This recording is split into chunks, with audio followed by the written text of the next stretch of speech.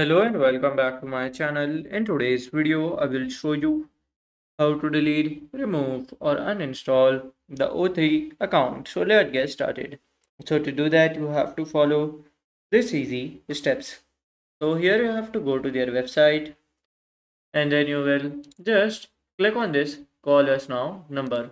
Then you have to just call them and then you can say to that you have to delete the account and they will process. So this is how to delete, remove or uninstall the O3 account.